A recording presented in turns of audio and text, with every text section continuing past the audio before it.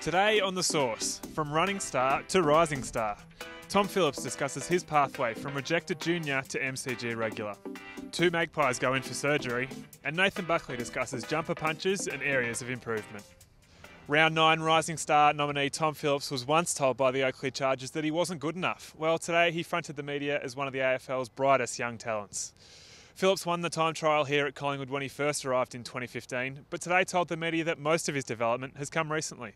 For me personally, it's probably a body of work over the last 5-6 months since the pre-season, hitting 2017 with a positive attitude and mindset, and I've really enjoyed that, and just seeing my game develop and grow, and still seeing a lot of work to come.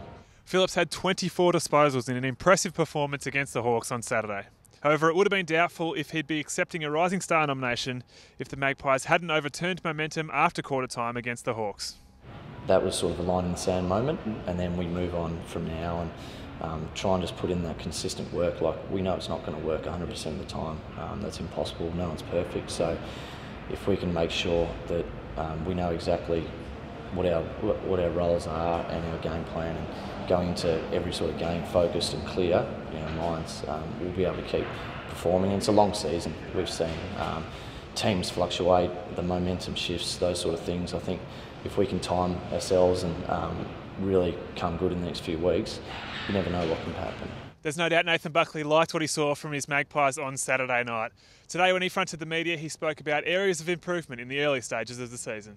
There were key areas that were letting us down, and why we weren't hitting the scoreboard quite as hard. We still haven't scored heavily.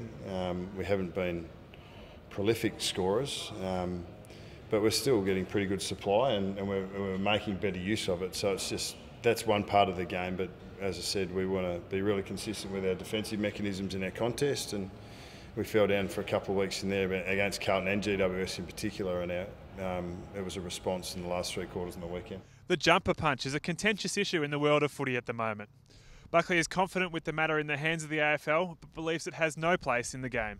I'm in the camp that, it's a cheap shot. A punch is a cheap shot, so remove the cheap shots from the game. Finally, the coach stated that James Aish will miss the best part of a month after fracturing his cheekbone against the Hawks, and it comes at the same time as GM of football Geoff Walsh delivered some bad news about defender Adam Oxley. Adam Oxley, who we know has been battling hip and groin issues, has finally succumbed to that, in terms of he also has had some surgery in the last 24 hours.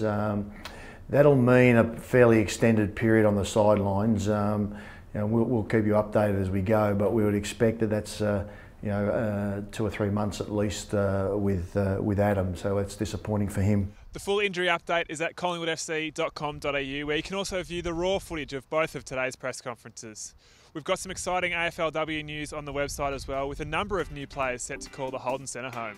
Go Pies.